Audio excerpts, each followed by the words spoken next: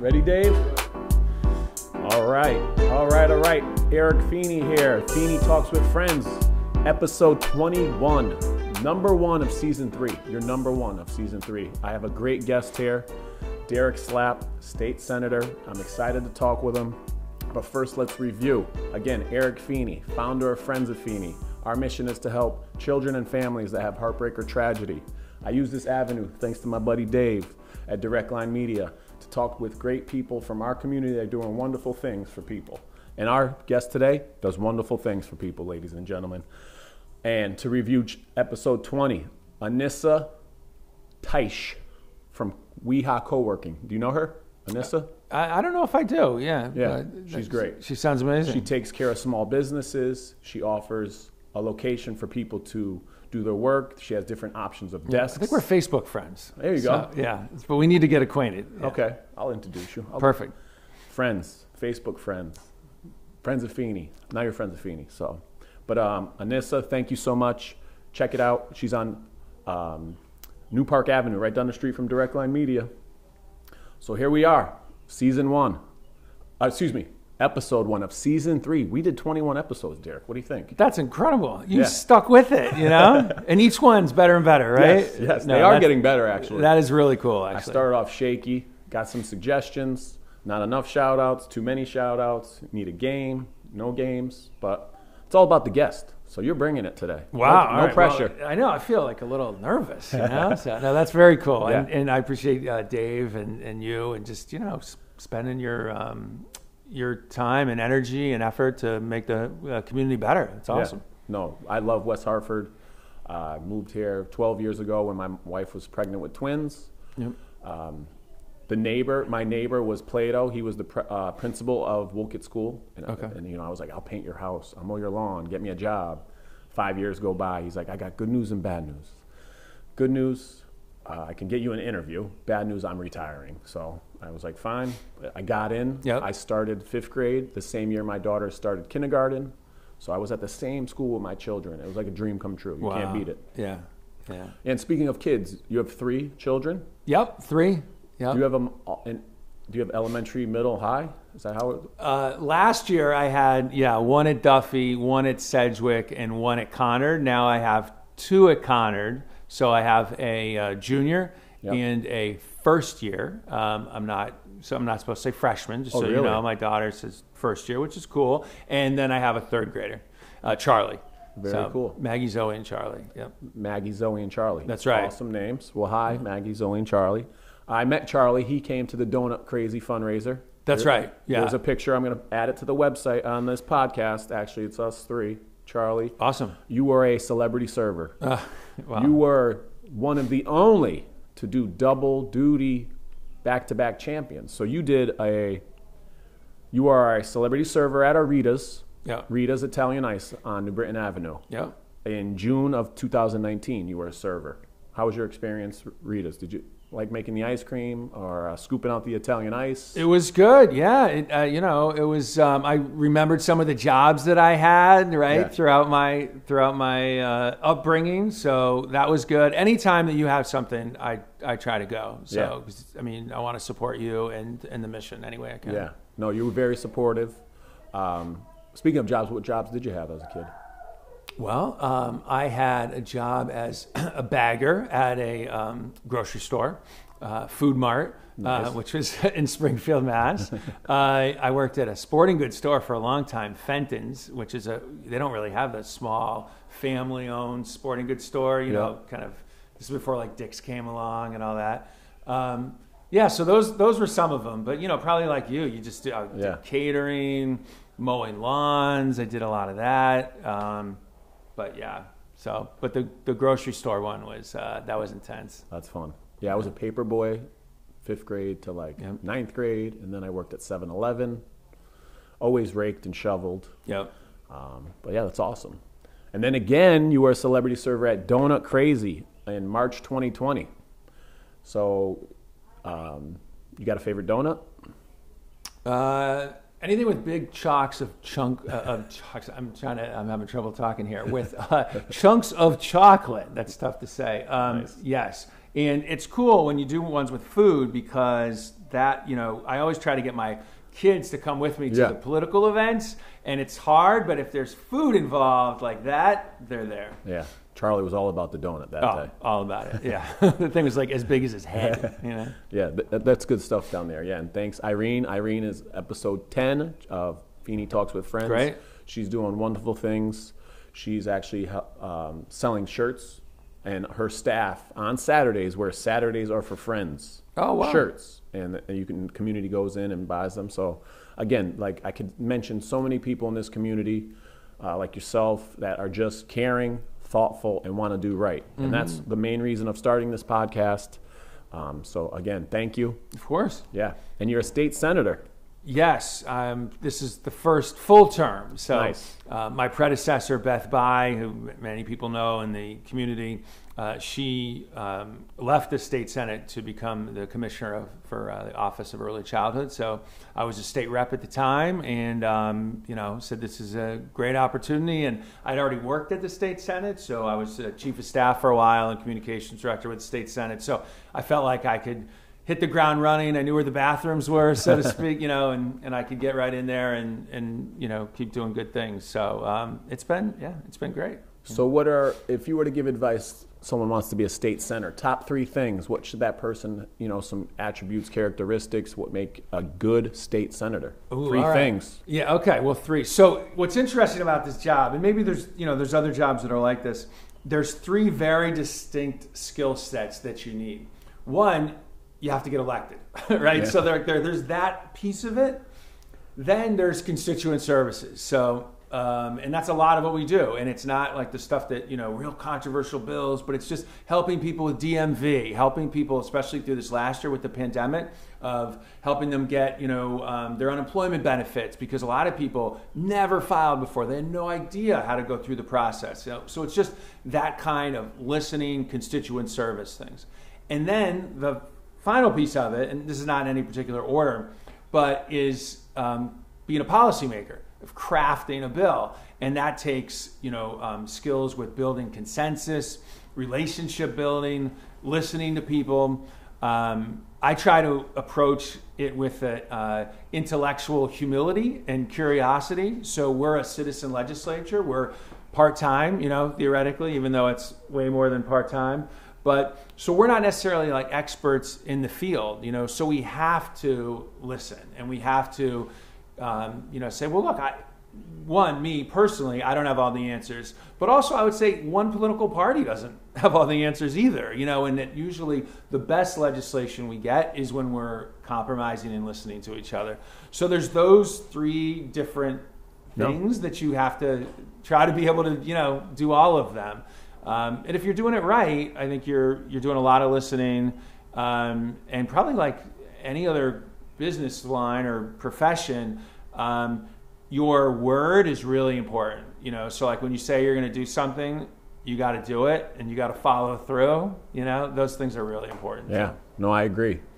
And I see some bills. So our motto is be a good friend. Can you think of some bills that really fall into our theme of being a good friend?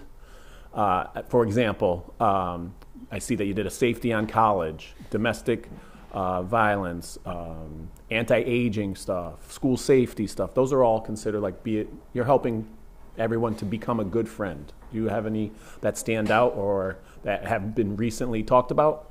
Yeah, well, I mean, you mentioned the age discrimination bill, and that's something that it's funny, being a good friend, if you can be a good friend, that helps get legislation passed too, because the best ideas come from constituents. So that idea about dealing with age discrimination came from a constituent who was older and was in his 70s and had gone back to school and was applying for jobs, and he would be asked frequently on the application to list what year he graduated high school and what year he graduated from college, et cetera. And it's not too difficult to do the math and determine, you graduated high school, right, in 91. That's the case for me. Yep. So you're 47. Yep. And he was saying, why, when I get asked that and then I never get callbacks, right, I'm being vetted, I felt like, this is what he's saying, based on my age. And why do they have to ask that? At least if they didn't ask it in the initial applications, it'd be easier for him to get to the interview, process and get your foot in the door. And so, so I said, that makes a lot of sense. So I worked with AARP, engaged the business community, and said, look, discrimination is bad for business. And by the way, you don't want people doing this anyway, because it opens you up for lawsuits. And they agreed, and they're like, we don't need this information. So I introduced the bill 3 years ago, and it takes a while to get momentum and to educate people and build consensus. We had it in a good spot last year. Session was canceled because of the pandemic. Yep. 2 weeks ago, we passed it in the Senate. I believe it was 34-0 in the Senate. Oh, wow. So it was bipartisan and moved a lot of people to get there. And so now it's awaiting action in the House. But we'll be a national leader in helping to protect older workers. Anyone from 40 over faces age discrimination. Starts earlier for women of color, really impacted by it. So it's a good way to just make sure that people are treated fairly. And I guess that goes back to your question in terms of how would you want to treat your friend, right? Or how would you want your best friend to be treated? Yeah. I like it. That's being a good friend. So, good job, Derek Slott. Well, thank you. It'll be good. And, we're one of the few states that'll do that. A constituent brought that to your attention? Yeah. Nice. And that happens a lot, with all sorts of different bills. I mean, I could go on and on, different bills. But that's the way. That's about being a citizen legislature. Yeah. And so we do our job the best. We're doing a lot of listening. So if you want to reach out to Derek, can I shout out? It was on the website, so it's probably free to shout it out, right? Absolutely. slap@senatedems.ct.gov is your email. That's my email. 860-240-1436. Yep. That's your number at the Capitol. Yep. And your cell phone. How many cell phones do you have? I just have one. Come on. That's it. Wow. Really? All right, cell phone, 860-519-9672. Yeah. People call you on the cell phone. They do. Yeah. They call me. Right. And, hit them on the hip. Yeah, my wife at first was like, are you really doing this? You're doing it on your cell phone? But you know what?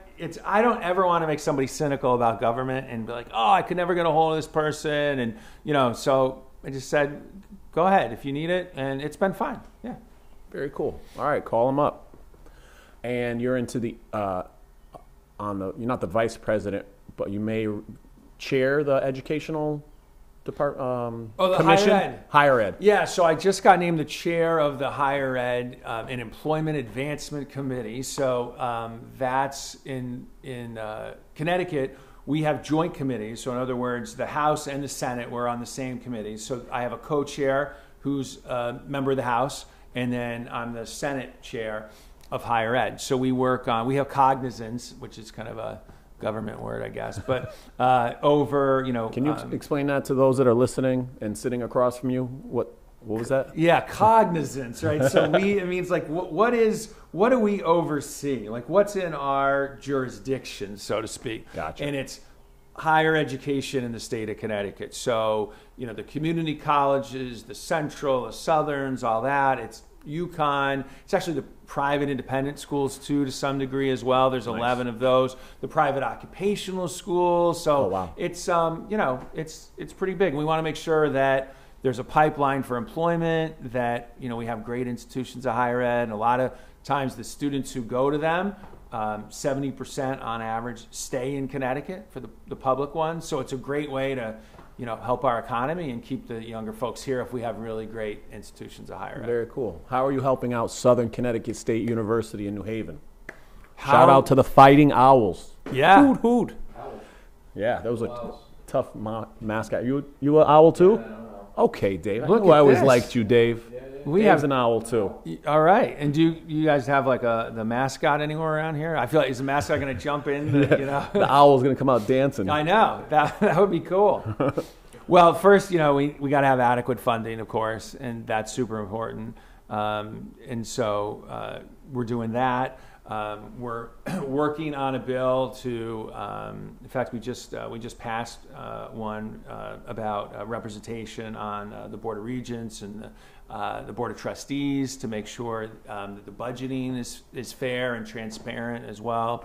So there's a whole host of issues, and to make sure that the institutions I hired, like Southern, know what our business community needs, right? Like, okay, we need, in the next 10 years, we're going to need people with these types of degrees, right? So we can make sure those two things are aligned, essentially. Okay. So those are some of them. But, is that something that do you have to campaign for these spots as well? Like you can't, like a door knocked to get elected, do you have to to get chair, or do you just get picked? How's that work? Oh, for your position in, so it's up to... Because you have that background knowledge, maybe? Yeah, I used to work at UConn at the foundation, so maybe that was part of the reason. But ultimately, the Senate president, that's up to, in this case, Marty Looney. He's the Senate president, so he appoints, the chairs.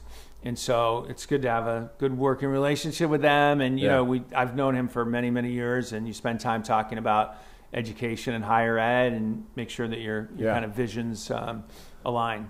That's really cool. You were running or campaigning or working on advertising or a campaign. I met you with a bunch of teachers outside of Duffy for a photo shoot. That's right. I never got on a flyer or a postcard. I'm a little hurt. Was it me? Was there something I could have done better? Was I not? No, I'm kidding. No, I think you, you're my secret weapon. You know what I mean? Like, I don't want to use you too quickly. Like when I have a really tough race coming up, all right, it's just going to be all Eric. Yes, everywhere. There we go. Yeah. Speaking of which, I just got this yesterday. Very cool. Oh, yeah. No, actually not yesterday, Saturday. Right. Delivering during a crisis. And that's where I got your number and your email, but your voice counts, delivering during a crisis. Yeah, so and I put my contact information right on there. there. So if you have an idea for a bill, for legislation, or getting rid of something, sometimes there's some things that don't make any sense anymore. Yeah. And then you service West Hartford, Farmington, and a little portion of Bloomfield. Yeah, and then right. So let's see, Burlington. Oh, Burlington. Burlington, a sliver of Bloomfield, most of Farmington, and then all of West Hartford. One of my great friends lives in Burlington. So listen, you need something. I know. That's right. I know Derek, friends of Feeney. You got the hookup. You go straight to me, all right, buddy? Yeah. His wife's a teacher too. So. Oh, is that right? Yeah, okay. My friend Lisa. All right, Lisa. Where does she teach? She teaches at Avon. Okay. Not exactly. She's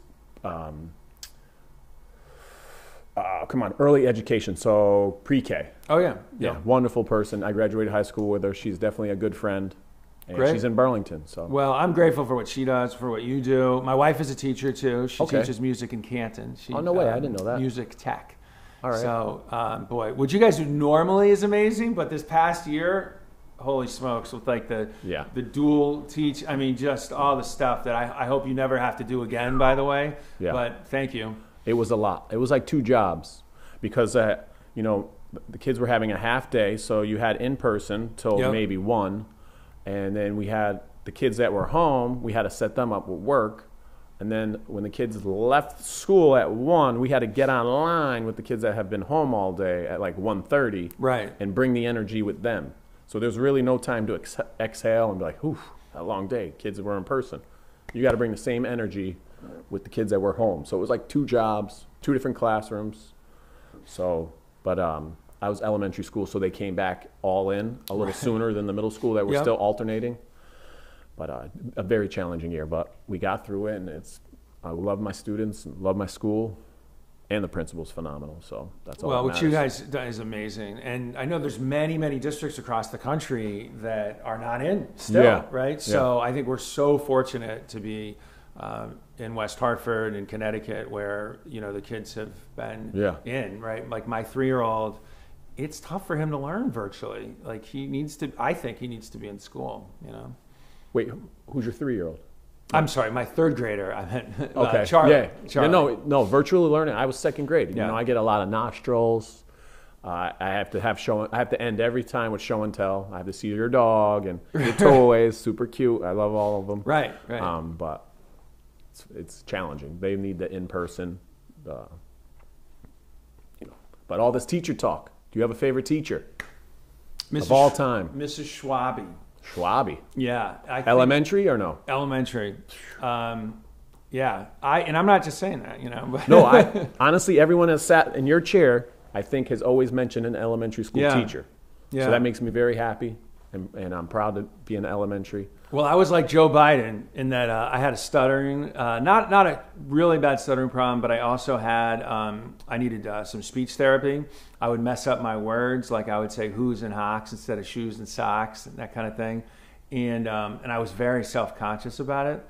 And I remember that Mrs. Schwabe, she had this big rocking chair, and we'd have story time. And I remember we'd all sit around, and she'd read stories to us, and we would sing songs together. And she was so compassionate and didn't make me feel self-conscious, and gave me the courage to go and get speech therapy. And that was pretty cool. And then later on in my life, my career, I went on to be a newscaster. And I never would have done that without Ms. Schwabe. Wow. So she was... what grade? That was fourth grade. Was she the fourth grade teacher, or was she the speech pathologist? Fourth grade teacher. Gotcha. Sumner Avenue School, Springfield, Mass. Springfield, too. Nice. Yeah, All right. yeah. Did you, and you got in-school services for the speech or outside services? I think I did both. Yeah, I remember my mother was very good at helping me with that. But yeah, it was something, you feel kind of self-conscious about. Yeah, so you mentioned, well, shout out to Mrs. Schwabe. You said, did you reach out back to her later down the road when you were a TV anchor? Did you say that? No, I didn't. I probably should have. I mean, I'd reached out to her, I think, earlier, but yeah. Well, send her to the link of the podcast. Thank you, Mrs. Schwabe. You're a good friend. You're a wonderful teacher. She really was, yeah. And well, how about the TV anchor? So how long did you do that, and for where? I did that for about 10 years. So I got out of school at Syracuse, and I went for broadcasting. And my first job was actually at CNN headline news as a writer. So I would see all these anchors coming back from all over the world, and they would be reporting and anchoring. I said, that's what I want to do. I didn't want to just be a producer kind of behind the scenes. So I rented a camera crew because I needed to do a new resume tape. And so we had a camera crew, and I went around Atlanta and did these stories for my reel, and sent it around, and got a job in Panama City, Florida, Nice. at the Fox affiliate. So I did that for a year, Tallahassee, NBC for 2 years, and then the NBC affiliate up here in Hartford for close to 6 years. So, yeah, about a decade in broadcasting. Very nice. Yeah. On screen? Yeah. So were you with, like Mike Tirico, Bob Costas, and who else is Syracuse? They're all Syracuse, all the guys on A lot of the sports guys and that's actually what I went to Syracuse. What I originally thought is that I wanted to do sports journalism. So, but you're right. Yeah, Bob Costas, Dick Stockton. Oh, yeah. I mean, half of ESPN. Yeah. It seems like, I went to Syracuse for that. That's cool. So, all right, so another game. So you're on the air, TV anchor. Can you recall some stories or even your reels, anywhere that you've anchored? What was your best one, your worst one, your first one, and your last one? Oh, gosh, those are good. All right, so I don't know if it's in particular order. I will tell you that, so at CNN Headline News, we were all out of journalism school. And the way that it worked is that you have to take writing tests there to do more and more of the writing. And when you first got there, you did teleprompter, you did behind the scenes stuff, and then you worked your way up into a bigger role. So my shift started at 7 a.m. on like Saturday, including the weekend. So I remember one day and you could do instant messages to your friends once you were on the computer system. So we got pretty confident, pretty lackadaisical. So as we're in the intro to the show, right? So the show is, starting, okay? And the anchor's there and everything. And I'm just logging on to the show to go into the script because I'm doing teleprompter, right? Because I'm instant messaging my friends. Oh, did you go out last night? Yeah, what time did you get back? Right? That kind of thing. So, I mean, and this is like 10 seconds till the show starts, and it's headline news, like all over the world. And so I go into the show, and the anchor starts reading the script, right? And they're reading stories, and there's no video for the stories. And then they're like, so-and-so has more, but there's no tape. And it turns out I had gone into the 7 p.m. show the night before, not 7 a.m., which was the show we were actually doing. So the show it's like a disaster. And the anchor finally just bails and says, "We'll be right back." And they just go to black. And the director and the producer are in the booth, and one of them starts coming out, and they are so mad at me, understandably. And the anchor stopped him right away and said, "Stop. Don't say another word. Turn around. Don't say anything to him." And so they went back. She goes, "If you ever do that to me again, I will kill you." She was so mad, but she protected me. So that was a big screw up. Anyways, I wasn't there much longer. Learning lesson. So safe to say that's the worst. That would be the worst, yeah. We all have our bloopers, no question. Of course. So probably one of the most meaningful things was right after 9/11, when I went down to New York City and reported there for a week, and there was a story on like every single corner. I remember there were so many stories, and I would be like, let's say in the 5 o'clock news, 5 p.m., and I wasn't slated, let's say, to be in the 6 o'clock too, and I would be tagging, so I'd be on the air talking about, and I'd say, "And coming up at 6, I'll show you blah, blah, blah," and the news producer would go, "Wait a minute, we didn't have you in at 6. I'm like, "You got to put me in at 6. There's another amazing story. Like an example of, we did a story, there's a homeless shelter, and, these people were homeless, they didn't have a lot to give, but they were standing in line at a blood bank to give blood because they were so compelled to help first responders out. Like New York City at that time, you're talking like a day to, a week after 9/11 was just, it was unbelievable. And we just knew we were reporting on like the first draft of history, at that time. So that was great, to be able to feel like you were lifting up people's voices, That's phenomenal. Yeah, I remember exactly where I was that day. I was at Southern Connecticut State in library media class, learning to do read alouds. Yep. Overheard that planes flew into the towers, went back, saw my girlfriend, who is now my wife, and she's like crying, hysterical.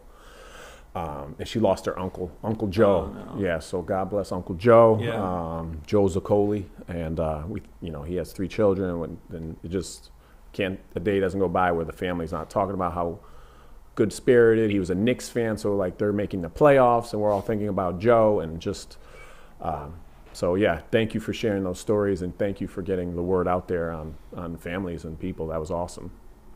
So that was your best, and that was a phenomenal thing that you did. So you got first and last. Oh, okay. All right, here's another mess up. Because, we learn a lot. In many ways, we learn more from our mistakes, I think, in life than our accomplishments. So the first show that I anchored, this was at the Fox affiliate in Panama City, and they did not have a teleprompter operator. So the teleprompter was, you controlled it with a foot pedal, right? And as you were anchoring, you're also, with the foot making pedal. it roll down, right? And so, it was a paper teleprompter, and there was a camera. It was like on a conveyor belt, and behind the cameras, and there was no camera operator. That was the director. So he set the cameras, went back into the control room. You had to control it with your foot. Oh, wow! So the first show I'm doing, and this is live, the paper jams. I'm like stomping on the teleprompter, the conveyor belt thing goes, just scrunches up. Total disaster. And actually that was good to know that like the worst things that could happen, on air happen, and you learn how to you learn how to roll with it, So that was what town was that in, or what city was that in? That Florida? was Panama City, Gotcha. Florida. And so anyway, you probably have those too teaching, right? Oh, where yeah. You can remember, oh man, that didn't go so well, No, yeah, always. I mentioned that. I mentioned on the podcast, but with the masks, some cute little girl goes, "Look at this big box of crap," and she pointed at the bottom. I'm like, you can't say that. She goes, "No, I said crafts," because it was a box of arts and crafts. Okay. So I overheard. I thought she said crap, but she didn't. But it was just funny, and her dad joked about it, and I emailed home, and it was a learning lesson, like crafts. Anyway, there's many things we had a blooper, episode 17. This chair broke. Oh, gosh. Sat in it for an hour and 2 minutes. Yep. I lean up to show the shirt. Yep. Snaps. I want to see the video Yes. of that. Yes. That probably will go viral. Yes, it's out there on our Instagram page, and he's going to put it. Did you put it on the end of episode 20? Did you close out episode 20 with the GIF? Yeah. I did. Dave's going to add it on the GIF of episode 20 of me falling out. My buddy Does Scott. it just crack a little bit, or just wipe Well, out? feet go up in the air. Oh my gosh! Oh, we've got to pull that up so we can watch it. That'd be awesome. Let's go. This guy's great. That sounds good. We're gonna watch it on live. Give him a minute. All right. So what about change of subject? Did you do first and last? So that was first, last. I don't think I did last. I mean, like last thing. Your last thing that before you moved on. Gosh, I got to think of. I mean, I know one of the last things where I got to, which was quite gratifying, was I could do a show. We didn't do them very often, but we had like severe weather kind of thing. And I did a lot of mornings, like anchoring the morning shows on the weekends for a couple hours at a time. And we got to a point where we would do a show. We had a big winter storm coming, and we had really no script. We just had the meteorologist. We had a couple people live, with DOT to tell us how the roads were. We had a couple reporters out in the field. And we just rolled with it, which is like, that is, it takes a long time to kind of get to that place where you feel comfortable doing that. But that was kind of gratifying. But I'd done it for close to 10 years, and I felt like, I didn't love it anymore. And I was actually kind of getting a little worried that, and I'm not impugning journalism. Like, I think local news is so important. I just felt like my role was not necessarily making the world a better place. Like, I was doing, like, I didn't want to report on every time, something bad happened. Yeah. If it bleeds, it leads kind of thing. Like, yeah. I didn't want to make people more cynical about our cities, as an example. Okay. I felt like we oftentimes didn't put the stuff that happened in context. You know what I mean? Like, they're saying like 90% of the stuff is all negative and dying and right. crashing. I started to feel like I wouldn't watch the show that I was anchoring. Like, I just didn't love it anymore, and I worried that, like, what people were thinking. Like, who's going to live in Hartford or New Haven or Bridgeport, because they turn on the news and all they see is, bad stuff. But there's a lot of great stuff happening too. Yeah. So I left journalism to actually go work for the mayor of New Haven to, like, do exactly that, to try to make a mid-sized city work.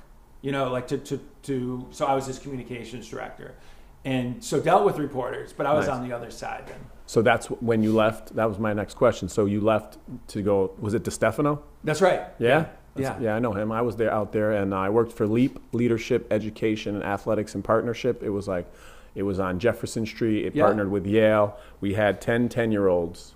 I worked at the Church Street South projects, which are no longer there, across the street from the train station. Yeah.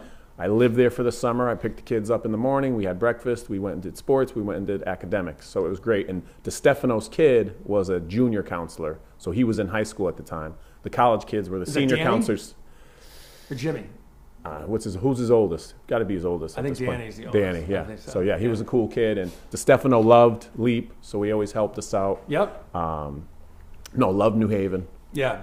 So, and I keep shouting out episodes, but one of my former campers from LEAP is named Reggie. He was on episode 2 of Feeney Talks with Friends. Great. My LEAP counselor. So yeah, great stuff. Did you get it? I'm not having a luck. I got it. You can throw it in at the end. Trying to figure out how to. What about, this is totally off tangent, but I have to ask. That's right. Dave Chappelle. You know Dave Chappelle? Sure. Yeah. So he has a famous skit. Okay. What did the 5 fingers say to the face? Do you know this one? I don't know that skit. I don't. I'm intrigued. You got to go home and watch it. We'll pull that up too. Is this like a G-rated? Probably not, but Dave Chappelle did a skit show called Chappelle's Show. His whole skit, this scene, it was like Saturday Night Live, but a little more edgier and funnier, way funnier. It was like the best show ever. Yeah. He dressed up as Rick James, and he tells Rick James stories, a life and a day in Rick James. Okay. And Rick James asks his buddy, what did the 5 fingers say to the face? And the guy goes, I don't know. And he says, slap. Ah. So he slaps him. Oh, I knew. Okay. Okay. I was wondering where this was going. Now I got it. So like, I just, for me, a huge Chappelle and when I hear Derek slap, what'd the five? So maybe you think like, what'd the five fingers say to the vote? Oh, I slap? working the slapping. No. All right. See, I went a different way with slap. I've been going, so slap, so you know, it's a Dutch name. And my ancestors were Dutch Jewish fishermen on that side. And a slap is a place on the beach where a boat could slap ashore without scraping the bottom of the boat. So it's, you know, like, oh, that's a slap on the beach, right? That kind of thing. All right. So I tell people sometimes that for a long, long time now, slap has been associated with something you could rely on, and, you know. Yeah. Right? And here I am. No. It's something that provides some security and safety and whatever. But that's the background of slap. But most people, the bottom of the ocean or the side, on the bottom of the boat or the side of the boat? Well, that's a good question. I don't know if anybody's ever asked me that. Like the side or the bottom. Yeah. Where you can gently pull up safely. Yeah. No rocks. Not rocks, exactly. Yeah, safe, secure. Slap on the beach. Yeah. But, you know, that hasn't helped, like, well, me go through middle school with the last name is Slap, my kids, right? And I'm too close to it. Like, I forget what a weird name it is. Right? Yeah. And most people put an extra P on at the end, or they think it's short for something. It's not. When I was growing up, it was like, what's your favorite drink? And it was like Hawaiian punch, and they would punch you in the arm. Exactly. Any way to hit you. Charlie beat someone by a hair, so they give you a Charlie horse, and then they pull your hair. Yeah, it's brutal. Kids are awesome. Yeah. So yeah, slap is, you know, it's had its challenges. Right? Could be like what the five fingers say to the face, or it could be a nice. I'm gonna go home and watch them. You gotta watch it. Yeah. I highly suggest all my listeners, all of you guys out there, Chappelle Show. Chappelle is like one of my idols. He's hilarious. It's great. I mean, very inappropriate, not kid friendly, right? But hilarious. And you gotta watch. Just put in Rick James Chappelle. It will be absolutely the first thing that comes up. All right. And it's a great meme, I will never too. think of my last name the same. I hope I didn't. No, it's a beautiful last name. No, and you have a connection with Chappelle. All good. All good. And speaking of celebrities and people, you ever go to Gastro Park? I have been. The short answer is no. Like, I know of it, and it's on my list of things. Gotcha. Like, I want to, and I know some of the people who are associated with it. You ever go to Zahara? Yes. Okay. Zahara. You're outside at Zahara. Yep. You got the baked, what is it? Cauliflower. Okay. That's my favorite down there. Anyway, and you got the dipping with the hummus, and you got your spread. You can sit down and eat this meal, your favorite meal at Zahara, with four people, any four people, dead or alive, celeb or not celeb. Who you eating dinner with, Derek? Wow, 4 people. Yes. Okay, can I take my current family members out of it just so I don't get in trouble with them? Yeah. Zoe gonna be mad at you, or no? But you know, Charlie. I will always want to go to dinner with my wife. So I just want to. We got a disclaimer. Right. Hear that, honey? All right. Okay, so the first 2, and this is, by the way, on the fly here. Yeah. So, right. So everybody's like, listen, just keep that in mind. Okay. My father passed away when I was 19, and that would be pretty cool, because I've been alive, a long time, right? Yep. With him not around, no kids, etc. And my wife's mother died just a few years later. And there's all these questions. I think, like, once you have kids, you're like, I wish I could ask them this, right? Yeah. What was I like at that age? Just all sorts of stuff. So those 2. No, that's wonderful. Yeah. Would be on there, no question. I could keep going down the family road, but you need more than 4. I mean, they have 8. I have 2 more, right? Okay.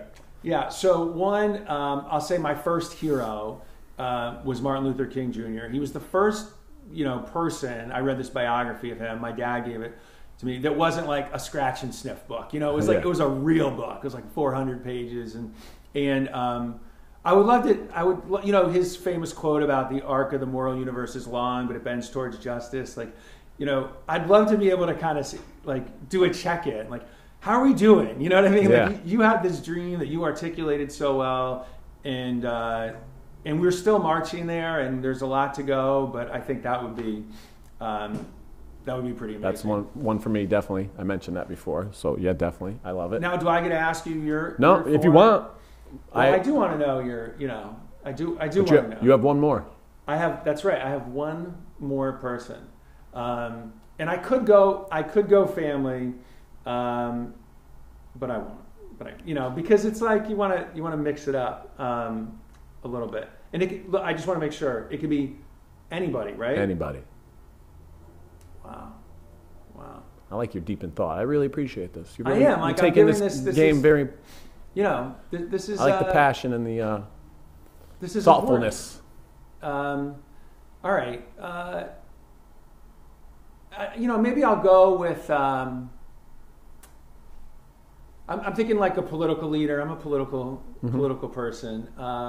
So maybe I'll go with. I got this. Abraham Lincoln. Okay. I'm thinking like we need some strategies about the future of the country, bringing the country together, that kind of thing. So, president. Why not Lincoln? All right. Great answers. What about you? So I'm going to do a different four this time. I played this game before. I said last time it was my grandfather, Patrick Feeney. Yep. I never got to meet him. He left my father's family when my father was young. So Patrick Feeney. I'm just reviewing. Okay. Martin Luther King, JFK. Yep. And ODB. Old Dirty Bastard from the Wu-Tang Clan. That was last time. Okay. I'm going to do a new four today. Okay. It's great that you asked. Who was it?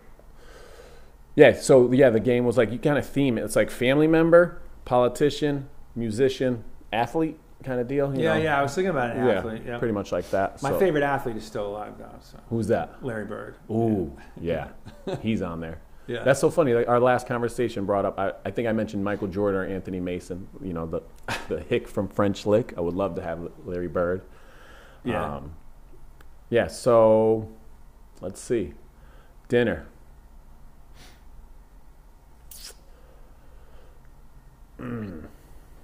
Chappelle, now that we talked about Chappelle, David Chappelle, definitely. Oh, yeah.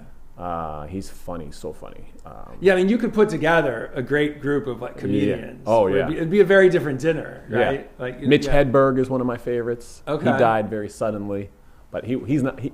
Maybe I'll save him for next show if someone asks. So thank you again for returning the question. Yeah. Chappelle. Can I add one? Go for it, of course. John Prine. Do you know John Prine? No, please explain. Who's that? He is this like folk singer, legendary guy. He just passed away, and he's Jim Chapdelaine, who's a local guy. Dave, you know these guys? I know Brian. Yeah, so Jim runs Visible. He's a local musician, and we got talking about John Prine, and anybody's listening, look him up. Prine, he's got the most authentic, incredible voice. Prine. Yeah, and he was a postal worker, and he would write his songs in his head as he was doing his routes, and it's just some of like the coolest, just most inspirational stuff. Anyways, if I retire and I'm still able to walk, I want to be a postman. Yeah, I was a paper boy, and I just loved walking the the addresses and meeting people and waving. And so you all right with dogs? And okay, yep, I have a dog.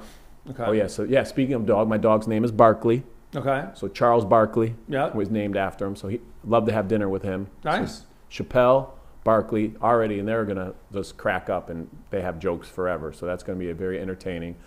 So I may just stay with that theme of characters, funny guys. Listening to a lot of Joe Rogan these days because of the podcast. Okay. So Joe Rogan, throw him in. Yep. And who's another funny guy I like? Man, I'm on the spot. I did not expect to get this asked. I only asked it, so thank you. Chappelle, Rogan. Fine, we'll say Mitch Hedberg. Okay. He delivers these one-liners. He just looks at the floor. He's really flat and monotone. He's very weird. Yeah. But hilarious. Like the escalators never break; they just become stairs. Or It is okay, yeah. like a Stephen Wright Yeah. kind of thing. Yeah. He's like, yeah. I got a receipt for a donut. Like somebody's gonna say, hey, I need proof. Did you buy that donut? And he's like, who needs a receipt? Or some other ones. Or he's Nice. just great. Yeah, he's really drying. You ever watch that show? What is it? Schoolyard Insults. Where do you know what I'm talking about? Like mama jokes or something? Yeah, so like Will Ferrell does it. He's hilarious. Oh, and yeah. Will Ferrell and Mark Wahlberg. And They just, dad jokes. They sit back yeah, and they forth sit there try and to- they just insult each other. And the Yeah, first one to to laugh. laugh. It's very funny. Yeah. All right, come on, give it a shot. Let's go. Throw something at me. You got a joke or a dad joke, and I'll try not to laugh. You brought it up. If I you know. can. See, I can't believe I brought that up. Like, what did one ocean say to the other ocean? Nothing. Just wave. So you have this is like your go-to, right? Yeah, these are Because second grade. Yeah. How do you make a tissue dance? Put a little boogie in it. Oh, see, you could go all day. Yeah. Yeah. Nice. All right. Feel free to throw one in. I don't know. Again, putting on the spot. Never Well, thought you'd hear that. What did the bald man say when he got a comb for his birthday? Thanks, I'll never part with it. There you go. Have you heard that one? No. All right. Yeah. I like it. And I'm Good. going bald, so I could use that one. Nice. What did the green grape say to the purple grape? Breathe, dummy, breathe. Because it's right. purple. All right. All right. That's good. Do you Dave's use these- Dave likes them all. You Dave's use awesome. these in class, right? Occasionally, of Yeah. course. Yeah. Yeah. Yeah. That's probably like 6 part of afraid the of 7? Hey, 6. Why is 6 afraid of 7? Come on, you have to know that one. Do you know that one, Dave? You know, yeah, okay. 788, 788, 7, 8, 9. 789. 789. Yeah, Here we go, Dave. All right, he's All on right, it. all right. He's on it. I got it. All right, is this either we reached a new high or we reached a new low? Yeah, well, This is something I've never done. Episode 21, Derek. this is it. You We're haven't doing told dad jokes. and dad This is- jokes. Next thing you know, we're going to play paper football. It is a great pleasure being a dad to embarrass your kids. Oh, my goodness. So I do this thing. I learned this from my friend who's this. He's an actor in acting school at Syracuse, and we would walk around, and he would act like he was walking into the doors. He would kick his foot and and go boom like this, right? And so whenever I'm with my girls, because Charlie, he laughs, squeals, thinks it's so funny.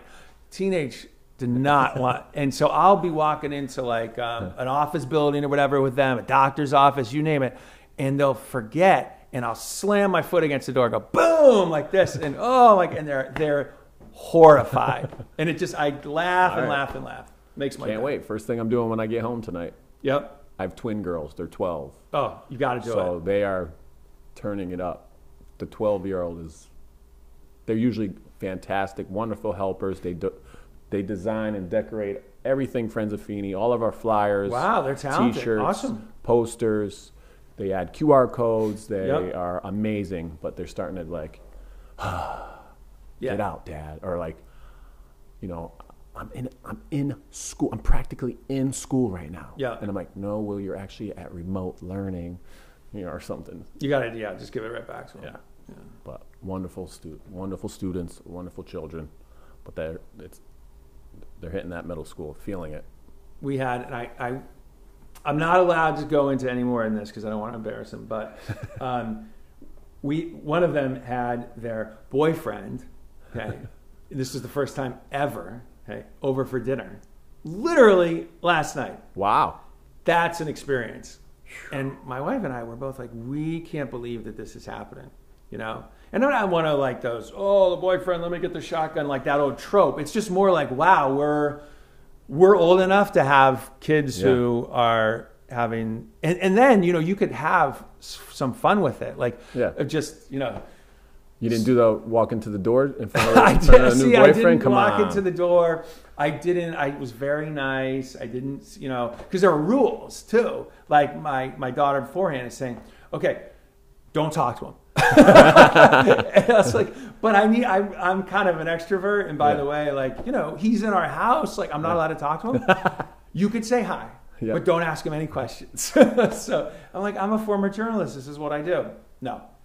All sorts of different rules about what I'm allowed to say. So to them and that I'll be whatnot. in that predicament soon. You got any suggestions or advice in hindsight based on reflection? Gosh, I mean, I'm so new. I'm more like needing Yeah. advice. Leave us some comments on dad advice. How to handle the dinner, So, What'd you have for dinner? what do we have? So I do all the cooking in the house, especially since, silver lining for pandemic is that I'm home all the time, like to cook dinner, which has been nice. So I did for the adults, because the kids wouldn't like this, and actually my kids are vegetarian too.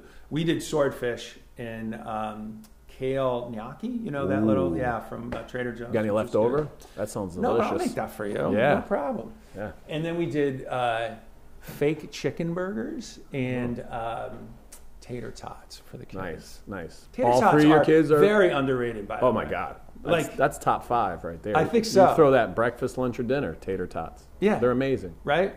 And you could gourmet them up, Yep. or you could just do, Little herb and butter, like garlic, Anything. Yeah. something. Bacon Yeah. bits if you're into that. yeah. Yeah, I've been a vegetarian for almost a year now. But Really? I eat fish, so that swordfish sounds You're a delicious. pescatarian. So I'm a pescatarian, Right. yeah. Yeah. And you feel better? I mean, obviously it's better for the environment. It's Yeah. like, I good to did do? it. My knees were hurting. I was walking Okay. around the day. I'm a program director, and I was like, I play basketball. I ran. Not to brag. I'm real humble. I'm a modest guy, but I ran a marathon in Hartford Wow, in 2010, maybe. No. 2000. Anyway, it was a Hartford Marathon. I ran in 2 hours and 45 minutes. So maybe that messed me up, but my knees were feeling Okay. in pain. Yeah. Watched this Netflix special called Game Changers about athletes and how they spin your blood, and the blood is clearer for vegetarians, and it's good for your bones, and it's Really? Cool. all these chemicals that go into your bones. Anyway, my knees are feeling great now. Good. And I'm back to running outside, so we'll see. That's great. Cheat every once in a while. My wife makes wonderful meatloaf. I sneak a bit. Chick-fil-A, sneak a little bite or two. Yeah. Went a little extra at Parkville Market, Spanish food. Okay. They did the roast con pollo with frijoles, so that's beans, rice, and chicken. And I just kept picking at the chicken.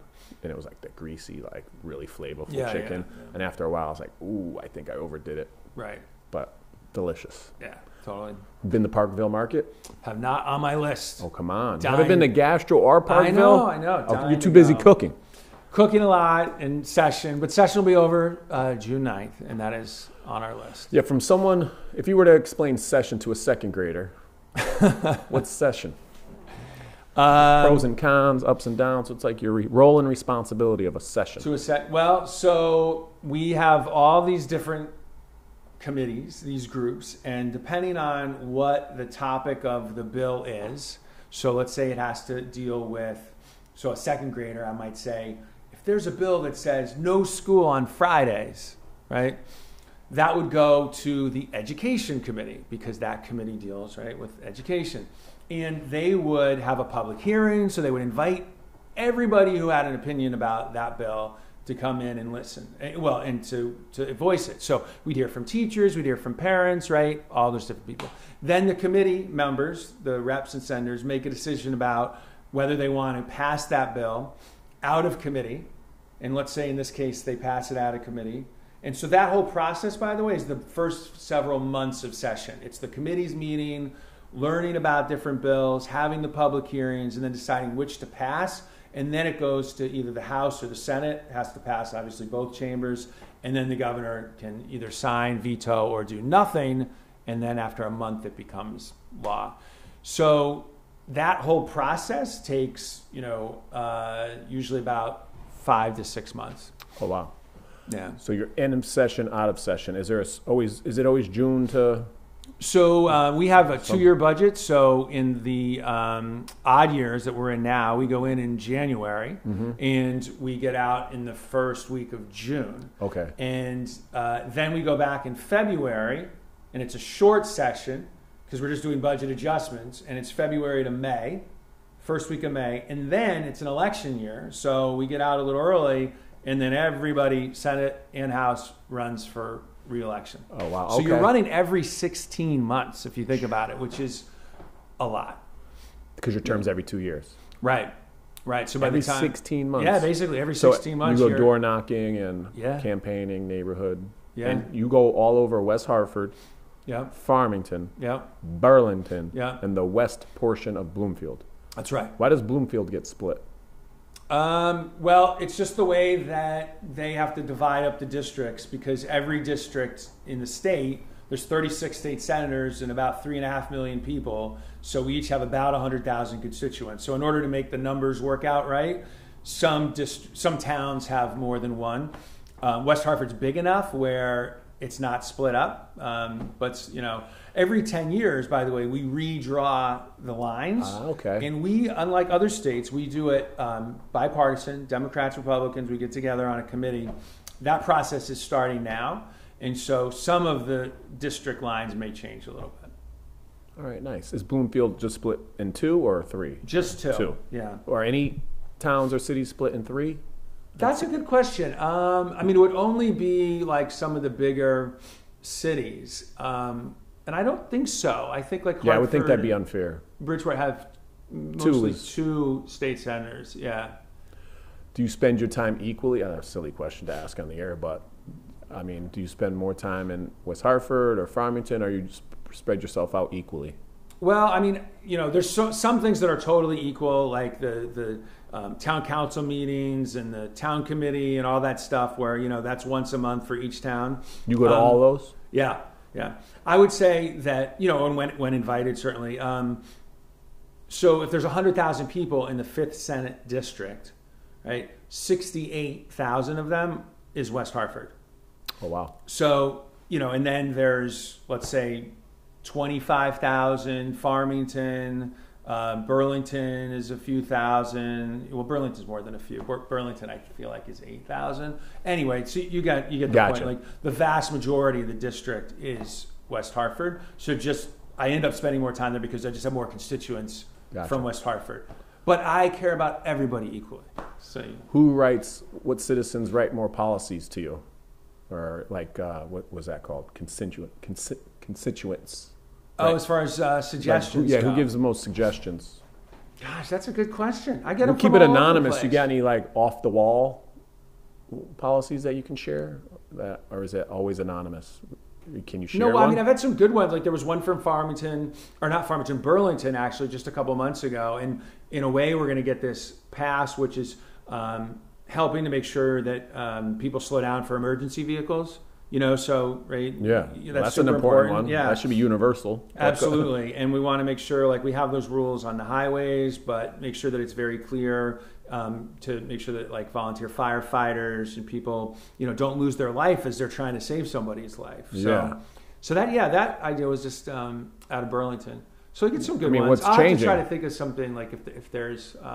So someone didn't say, "Hey, let's."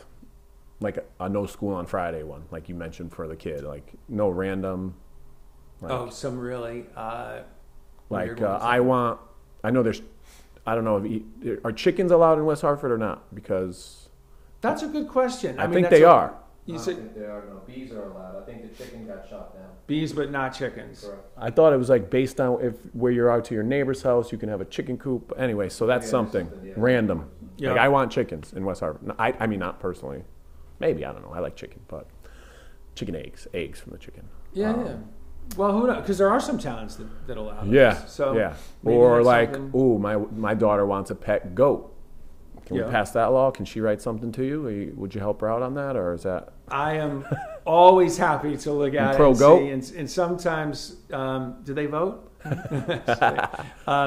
We do get a bear hunting bill requests. That's kind of interesting because when you represent the state senate, you have Burlington that's very rural, and then you have West Hartford, and you have to try to, you represent everybody, and you have to try to figure out what the best policies are. Oh, so if you pass it, maybe silly, but you pass it, you can't just pass something for West Hartford and Burlington separate. You pass it as a whole. Generally, but there are certain things that we pass where it says it's only applicable for. Towns of, certain population size, that kind of thing. Gotcha. We do that all the time with, businesses too, where we say it's, it only impacts larger businesses because we don't want it to be a burden or whatever on smaller businesses. Like the plastic bags, that's a perfect example where in the grocery stores, larger ones, but mom and pop, the Chinese restaurant that you go to that might still use the plastic bag, like, we carved them out. And some people might argue that we shouldn't have, but realistically, that was a compromise that we made in order to get that bill done. What are the overall review and reflection of that? How do you think that's going? They were saying it was supposed to bring in some revenue or also help the earth. Are you seeing anything changing or any differences, or what's the word over there? Yeah, so I think that, we didn't get the revenue that the state had expected, but that's a good thing. Like, I don't think we ever should have done it for the revenue anyway, and it was only going to be a year or so. It's like going to phase in, like, okay, you have to pay for a bag, and I seem to remember it was going to bring like in $20 million or something to revenue, and then eventually it would, phase out. So it wasn't like it was a consistent revenue stream. Yeah. But it showed you, I think, that people were so ready to get rid of plastic bags anyways, that was the last straw, and they're just like, I'm done. Yeah. Because you think about it, like Costco doesn't have plastic bags, Big Y had already gotten rid of plastic bags, Aldi doesn't have plastic bags. So like, I'm probably missing one or two. Trader Joe's didn't have plastic bag, Whole Foods did. So the business community was already moving there because that's what people want. I think in this case, the law was just like one final nudge that did it. And when you talk to younger folks, maybe even like the ones who are your students, they're oftentimes like, they are the ones who are kicking us in the butt on the environment. Say, do you know how long that plastic bag is going to sit in a landfill? Or that there's more plastic in the oceans than fish? Like, come on, we got to change. So we just read something. There's like an island in an ocean as big as Texas. Yeah. Trash. Yeah. Which is heartbreaking. Right. But we hear like change is tough, and people were, some people didn't love it. But that idea, there were municipalities that started doing that. There were certain towns that said, we're going to ban the plastic bags. So that's how it started. So you don't always have to start with a state law. You can start at a town level, and then it catches on, and then it becomes state. And we say that the states, this is a quote from, I think it was Daniel Patrick Moynihan, but like that the states are the laboratories for democracy. So we also do stuff in the state that catches fire, like the age discrimination bill. That'll become a national law, I bet you, at some point. I worked really hard on a pay equity bill to ban the pay history question. So, you don't get lowballed when you go and apply for a job and the employer says, well, how much do you currently make? You can't do that in Connecticut anymore. We were the second or third, I think, in the country to do that when I introduced that bill and got it passed. Now about half the states in the country, nice. You can't do that anymore. So anyway, that's just an example of, plastic bags, same thing. Like maybe so you someday. got the ball rolling. You got to start small. Yeah, and we each have the role to play, right? Like it's not just my job to get the ball. Like we get these ideas, like I said, from constituents, great ideas. And that's the way it's supposed to work. Yeah, keep sharing your ideas with Derek Slap at senatedems.ct.gov. You also have a Facebook and Instagram page. Who runs that? Well, I do the Facebook page. Vast majority of the posts. Sometimes there'll be somebody on staff that'll say, hey, do you want me to post this like it's a Happy Mother's Day thing or whatever, a graphic. Yeah. And I'll be like, yeah, sure, go ahead. But I do it. I mean, I'm posting on there. Instagram has been tough for me just because you only have so much time. And I know like they say that nobody, under 30 or something is on Facebook. Like my kids are like, Facebook. Yeah. Right. Oh no, Facebook's for old people. Yeah, exactly. So I should do more on Instagram, but I don't know. I'm reaching my limit. Got to get your gram game up. Yes. On the gram. Yeah, I do need to do more on Instagram. No, it's great. And it was a wonderful conversation. Thank you so much. Of course. I've learned a lot about session and about passing bills and constituents, and then we had some dad joke laughs. So it was a great chatting with you. Thank you always for all of your support. Celebrity Server at Rita, Celebrity Server at Donut Crazy. I know if I reach out to you, you will help support the cause and our mission of helping children and families. So that means a lot to me and our community. So you're the man. Well, thank you. I mean, what you do is incredible. I mean, you do just heroic stuff, and you don't do it because you have to. Like, you go above and beyond. And like I said, I mean, you're a father and you're a teacher, an educator, and then to do what you do on top of that is incredible. So yeah. I'm really, really grateful, and so glad that we became friends. Yeah, very cool. So yeah, reach out to Derek Slap. This is episode 21. And this all can't be possible without our buddy over here, Dave, from Direct Line Media. Dave. Thanks, Dave. Thank you. Dave, he's going to put the GIF on of me falling out of the chair somewhere, somehow. Sorry I couldn't bring that up. He'll get a stern talking to when the camera goes off. But you're the man. Oh, and Memorial Day is not happening this year, but this was 2019. Friends of Feeney marched. We honored Joe Roman. He was an Iwo Jima survivor, and Wow. we're missing our parades. Yeah. That was our number one way of raising funds and getting the kids to march and get out. So I'm wearing it for Joe Roman. Thoughts and prayers for Joe. He was awesome. And yeah, thank you so much. We'll see you at episode 22. Can you hit me with the 5 finger say to the face to close us out? Little slap. Say the whole line. Come on. Wait, tell me the full line here. What the 5 fingers say to the face, and then you slap. And then I slap. No, I just slap myself, not you, right? No, you're supposed on the show. He slaps the other person. So Oh, we're not. We just passed the bill about violence. We're not Yeah, condoning we hitting. would not condone any Let's talk about this. violence. Be a good friend. It's comedy. There you Anyway, go. but thank you, Derek Slap. You're the man. Thank you, Dave. We'll see you soon. See you guys. Have a great day. Thanks, Dave.